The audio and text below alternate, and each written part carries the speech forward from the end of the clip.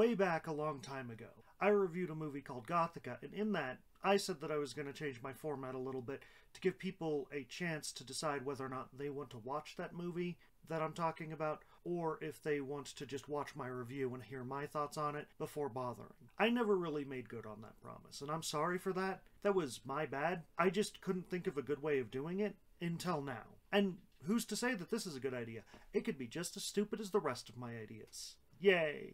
The problem that I struggled with there is that I have a very different storytelling philosophy than most people. I don't get upset usually when there are spoilers, mainly because regardless of the movie being spoiled, for me, what I care about is how the storyteller goes about illustrating that. It doesn't matter to me necessarily that Snape kills Dumbledore, to use one of the most common examples in the world. It matters to me how and why he does that. Every other question is irrelevant. But I understand that not everyone has that same philosophy that I do towards spoilers, so what I'm going to do is give a brief synopsis about the movie, my basic thoughts about the movie. I'm going to try my best to keep it spoiler-free, only spoil things that are in the trailer. Then you guys can make an educated decision. So, let's get started. I want to open this by saying Morbius is bad and you shouldn't watch it. It's not.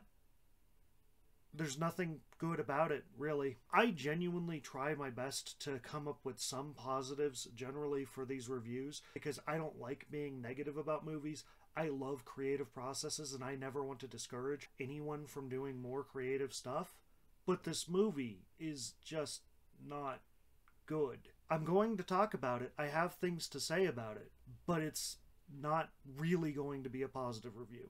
So the base concept of the movie is that we have Jared Leto as Dr. Michael Morbius. He has a major degenerative blood disease that is undefined that causes him to need to walk around in crutches, and that's his character. He's a very smart doctor, and he's disabled. That's his characterization at the beginning of the movie. He's personable, I guess. That's all you can really say about him. He does an experiment to cure his disease, and he makes himself into a vampire. His friend Milo also has the same disease. That's how they bonded, I guess. He also becomes a vampire. They have different vampire philosophies.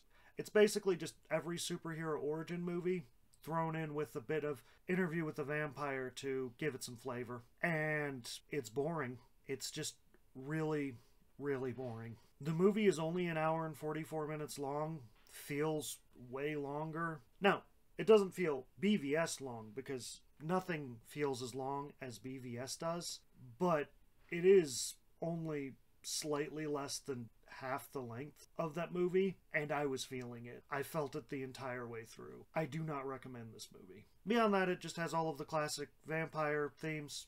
It has vampirism as a metaphor for carnal desire, meaning either sexual desire or specifically homosexual desire, and we'll get to that in my next video, which is going to be about the themes. And Sony was trying to recreate their nominal success that they had with Venom, and that didn't work, mainly because they misunderstood what makes Venom interesting. They just did. Venom is an anti-hero, and Venom as an anti-hero in that movie is done correctly. In this movie, it's not. Michael Morbius is an unapologetically good person who makes, like, one or two ethically, like, off decisions, and everything else he does is the actions of a saint, quite frankly.